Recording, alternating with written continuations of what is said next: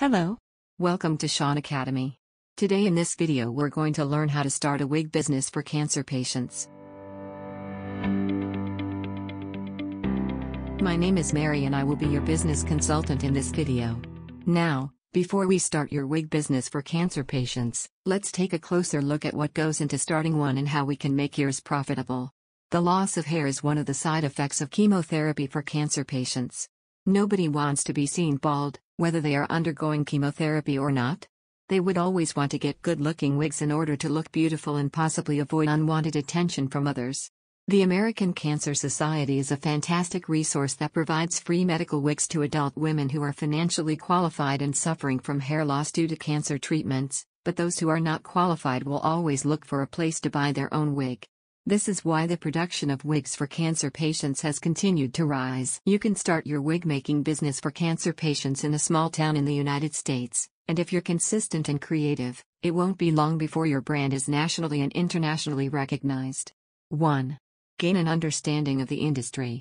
Wig manufacturing for cancer patients is a subset of the wig and hairpiece production industry, which includes establishments that specialize in producing wigs, hairpieces, and hair extensions for both aesthetic and medical purposes. The wig and hairpiece production industry is heavily reliant on consumer spending to drive demand for industry products. The economy began to recover from recessionary declines over the last half-decade, with both the consumer confidence index and disposable income increasing. Going forward, the industry is expected to thrive as the U.S. economy continues to improve and consumers' discretionary budgets are expected to expand.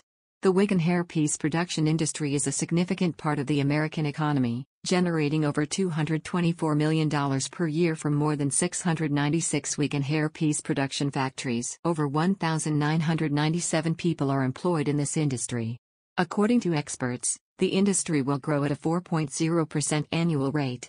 In this industry, no player can claim to have a lion's share of the available market. A close examination of the wig and hairpiece production industry reveals that entry barriers are low and consistent.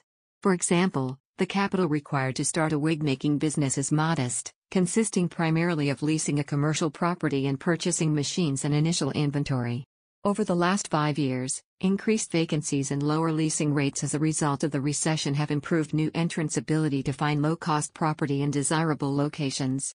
The fact that there are readily available markets for hair extensions and similar products is one of the major factors that encourage aspiring entrepreneurs to venture into the wig-making business for people with cancer. Despite the fact that the wig-making industry is highly competitive, if you can carve out a niche for yourself, people will readily accept your products. You can begin on a small scale, selling your products within your city or state, or you can begin on a large scale, with your products distributed throughout your country and even other countries around the world. 2. Carry out market research and feasibility analysis. You want to be aware of your demographics and psychographics. This type of business has a well-defined demographic and psychographic composition. It caters to women undergoing chemotherapy. 3. Determine which niche you want to focus on. There is no market for cancer patients in the wig industry.